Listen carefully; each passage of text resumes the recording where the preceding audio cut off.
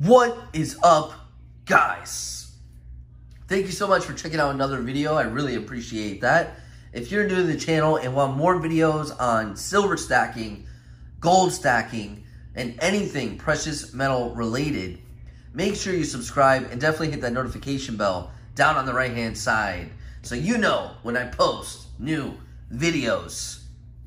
So lately, I've been seeing a lot of this floating around. I've been seeing a lot of newer stackers going into live streams of other channels, as well as mine, and asking how they should spend their first $1,000, their first $1,500, their first $2,000 on gold and silver.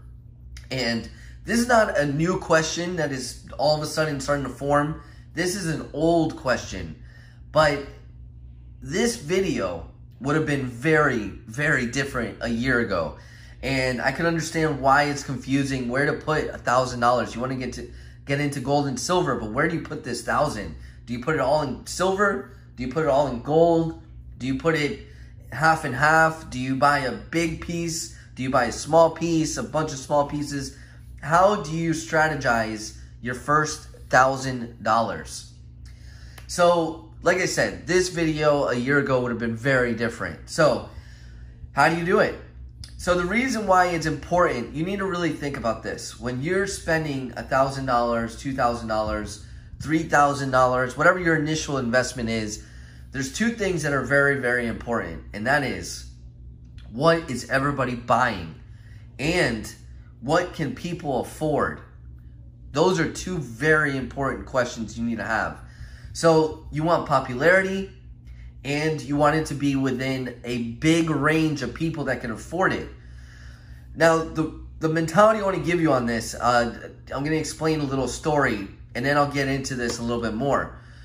The other day, I had a subscriber come into one of my live streams and ask me about a 2-ounce gold coin that he was going to buy for over $6,000. This is one piece, 2 ounces of gold. When you do the math, that is essentially double the value of the gold weight. So that is a huge premium. So those of you that don't know what a premium is, it is basically the access money that you are paying on top of the value of the silver or the gold. So if silver is $17 and you're paying $20, that means there's a $3 premium. So essentially this 2-ounce gold coin is double the value of the gold. Why is that important? And this is really important. I know I'm going astray here, but you need to really grasp what I'm saying. It's important because how many people that buy gold and silver, which is already a pretty small community, believe it or not, there's really not that many that do this, right? Can afford to buy a $6,000 piece. This is one piece for $6,000. When you see guys spreading out tons of silver, tons of gold, that is, let's just say, $6,000 of accumulation or $10,000 of accumulation. For an example, I have about $12,000 worth of gold. That is an accumulation over the years. I can't afford to buy a $6,000 piece right now. And I'm with a lot of you guys. A lot of us can't afford to buy that. And that's not going to change. So you need too many things to line up in order to sell that piece down the road. You need a collector with big money and $6,000 worth of dispensable income or dispensable investment, however you want to put it, in order to buy that one piece. And then they got to be interested in the piece itself. So you literally have a 1% possibility of finding a buyer that will be able to buy that coin. Literally, because you're going to need to sell that privately.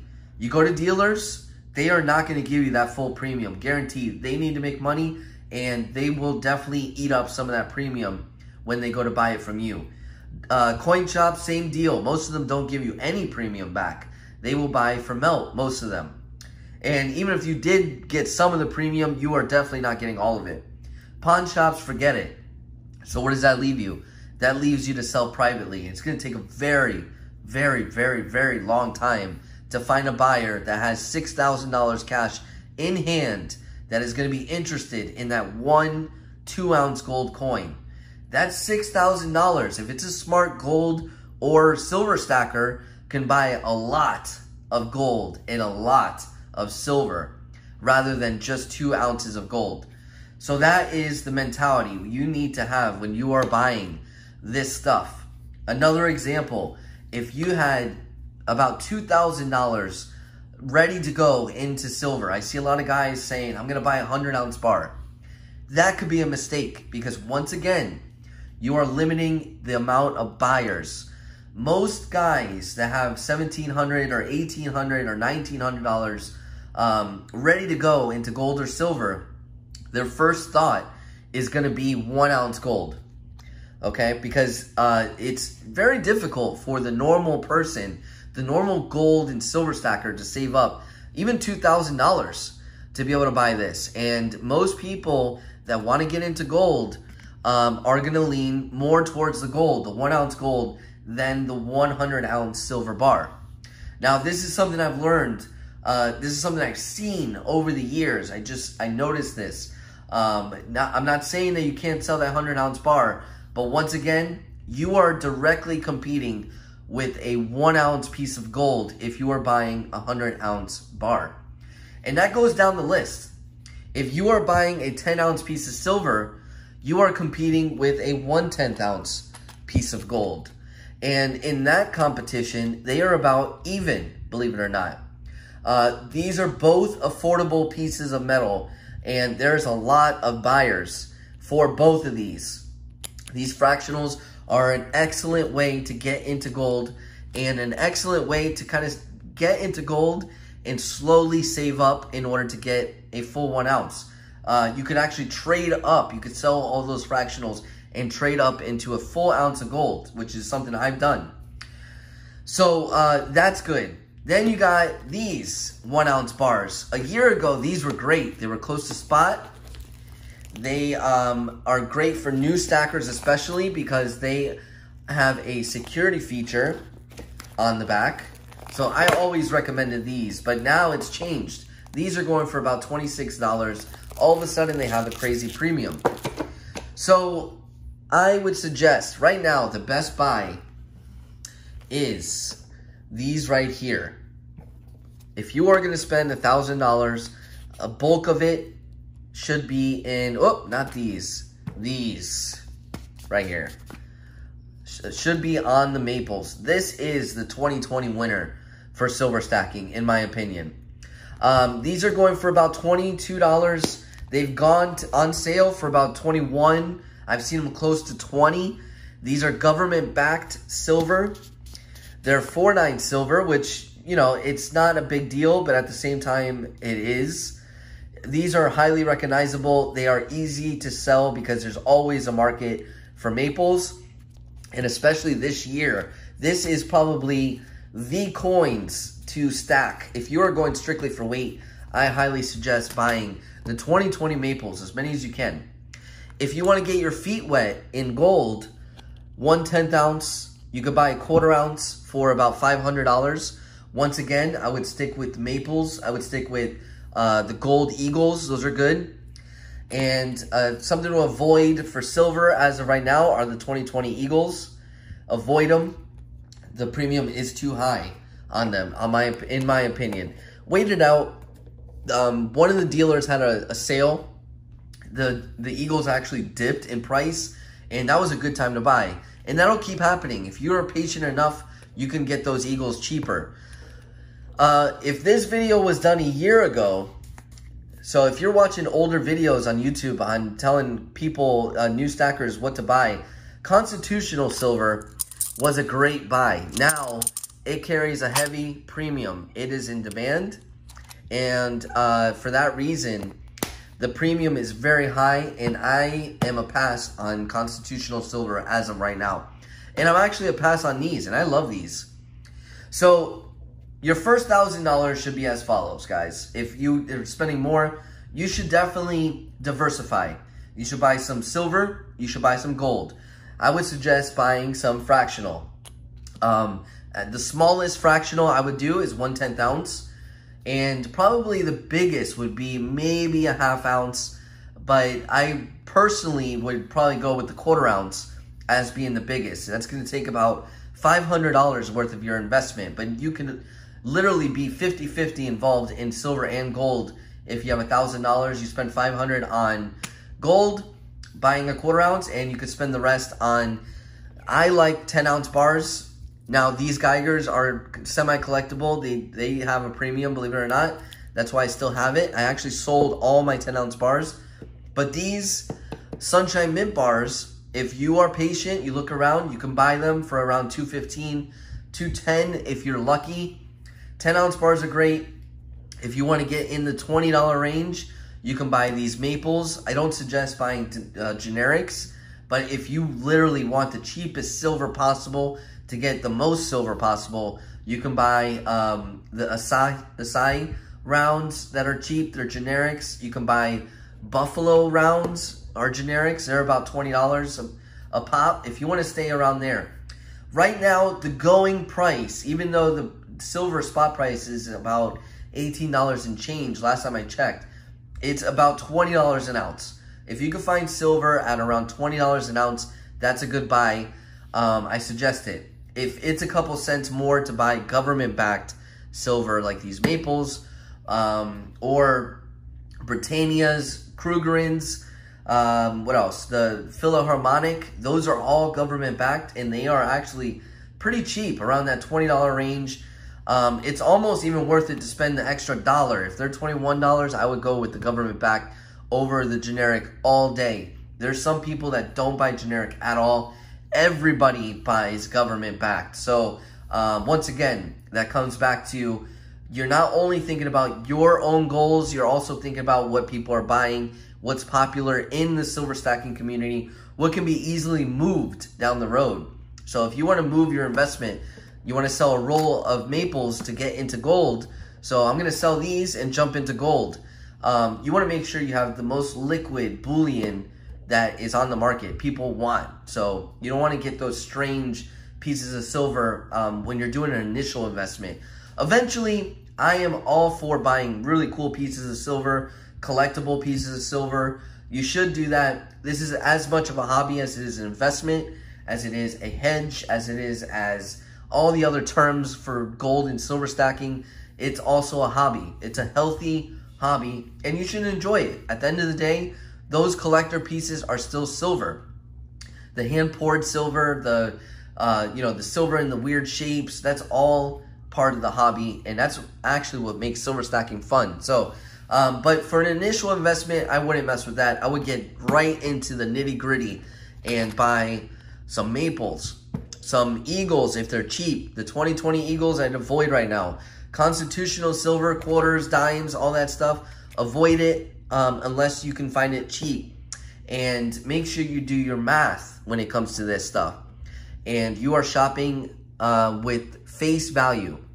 For an example, this is $10 face of Kennedy halves, right? So you do $1.40 divided by $10, and that's going to give you 7.14 troy ounces of silver.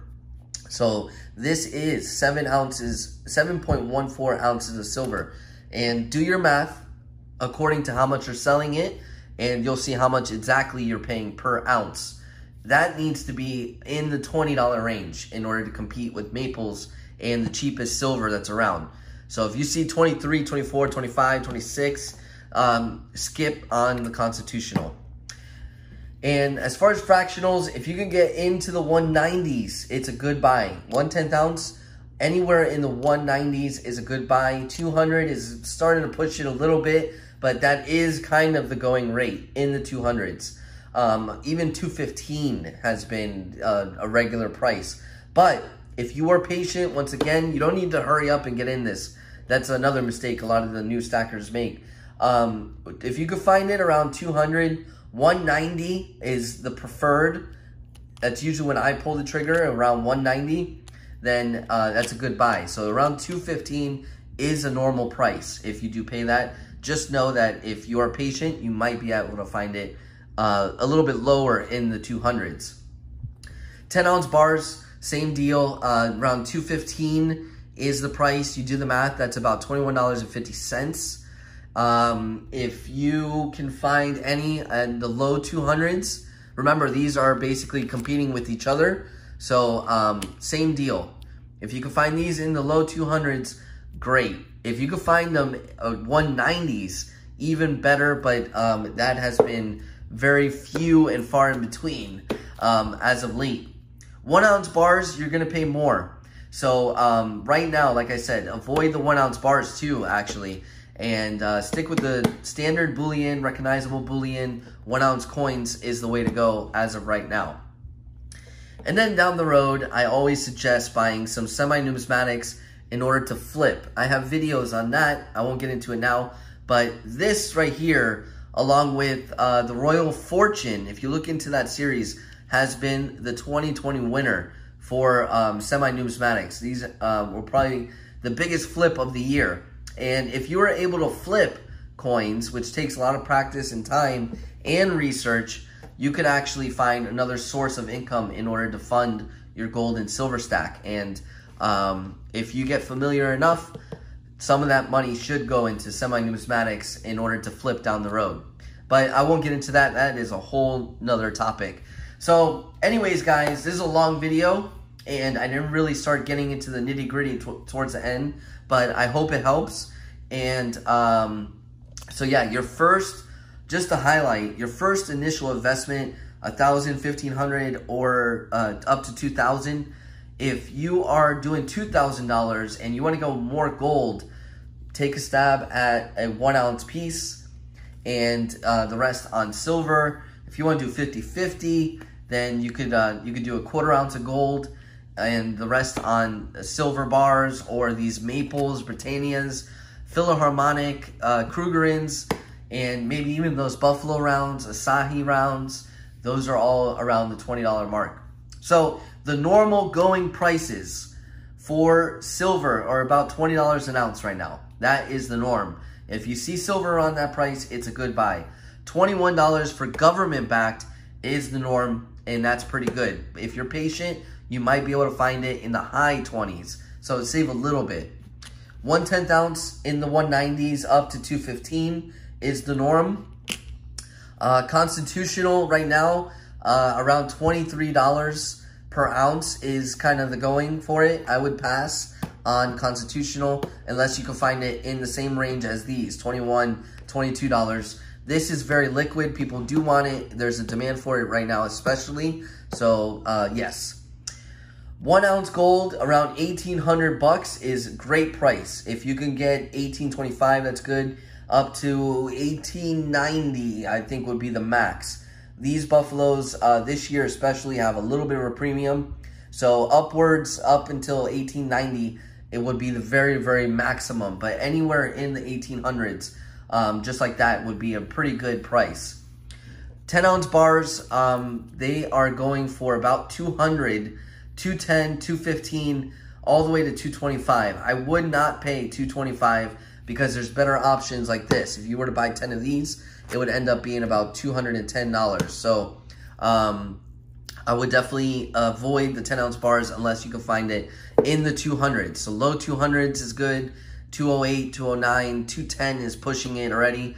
And that's what I would do with that. 1 ounce bars, avoid them. I haven't seen any good deals. And once again, going price of silver around 20. So use your judgment, but be careful with a lot of the art bars and a lot of the generic bars. They are very highly counterfeit. So make sure you're buying from reputable dealers. Or if you see these for a good price, shoot me an email because I'll buy them too. And these have the security feature that nobody will be able to fake. You just need the card to read that, which I have another video on that as well. All right, guys, I hope this helps. And, you know, I just wanted to sum it up one last time for those of you that are new. But, yeah, make sure you are buying stuff that people want. The premiums, avoid them, especially right now. I would avoid as much of the premium as possible because we really don't know if gold and silver are going to come down. We don't know if it's going to go up. But you want to get government-backed. You can't go wrong with these maples, especially at the price that they are right now. Can't go wrong. And I really suggest not putting your whole entire initial investment into one big piece. You know, the more expensive that piece is, the less buyers you're gonna have. You know, that's pretty much the way you need to look at it. 10-ounce bar, for me, what I've noticed over the years of stacking is the perfect size. If you want some heft, you want to, you know, not have a million of these rounds, 10-ounce bar is good. These sell, it's in the good price point where most people can afford, and they move. So 10 ounce is the biggest. I will go with silver, and that's just my opinion, but it's worked for me over the years. So, all right, guys, let me know what you think, and make sure to leave a comment, like the video, and thank you so much for watching this long video. I really, really hope it helps. Let me know if it did down in the description, or I'm sorry, the comments, and I will talk to you guys later.